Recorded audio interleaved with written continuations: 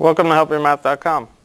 In this problem, we're given a problem that says find all the zeros of f of x equals 3x cubed minus 2x squared plus 48x minus 32, given that 2/3 is a zero of f of x.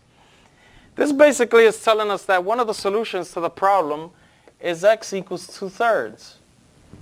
And being that we know synthetic division, if you haven't seen the synthetic division video, please check it out.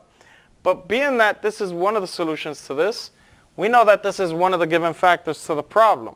So what we're going to do to solve this problem is we're going to use synthetic division to divide this problem using this as a solution. So what we're going to do is determine these coefficients and place them into our synthetic box so that we can break this down a little further.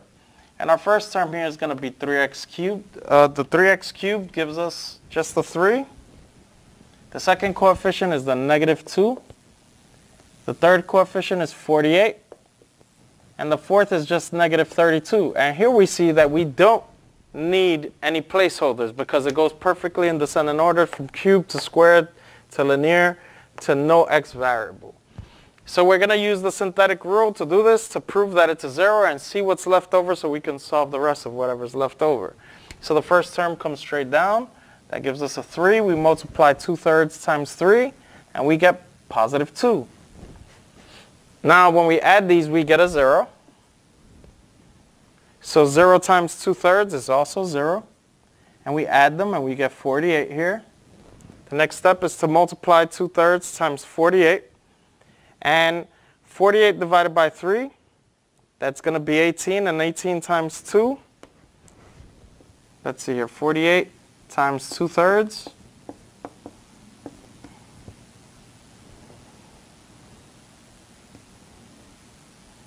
Oh, that's 16. Okay, so this is going to give us 16. 16 times 2 is actually 32. So 48 times 2/3 gives us, these reduce and we get 16, this becomes 32. So this is perfect for this, right? Because this is also 32 and it's positive and they add up to 0.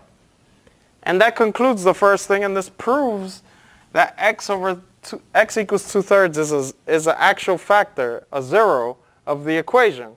So what do we have left over? Now again, these are the coefficients ranging from constant to the first variable x to the x squared variable. So x equals 2/3 is the first solution. The next two are going to be based on 3x squared plus 48 because we have no x term, right? So the way it looks after doing this is 0x's plus 48, and the 0x's just goes away. So we have 3x squared plus 48, and we can try to solve these. So we have the first 0. The second zeros are going to come from this. So this is actually equivalent to 0 if we want to continue solving. We're going to factor out the 3. And 3 divides 48 16 times again, right? And we see here that if we divide both sides by 3, we could get rid of the 3. So this goes with this, and we have x squared plus 16 equals 0. And now what we'll do is we'll go on to solve this without using synthetic division, but instead we'll use simple methods for solving, like moving or transposition.